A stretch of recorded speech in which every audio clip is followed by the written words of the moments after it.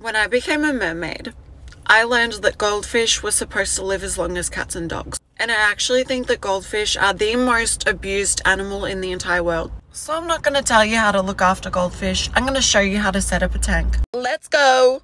These little tanks just simply will not cut it. So I'm getting a 182 litre fish tank. It comes with a filter and a heater. There's two kinds of goldfish. You've got the comet. These ones should only be in large ponds. They're too big for tanks. But then there are more fancy fish with slower double tails, which can be in tanks. They need at least 20 gallons per fish. Guys, I started painting the back of the goldfish tank and I don't know. There's a lot of streaks, so I'm really scared that it's not going to look good, but this is only the first coat. I've set it up and the black background actually looks so good. I always wash the stones in cold water and a sieve before I put them in. Mix the gravel.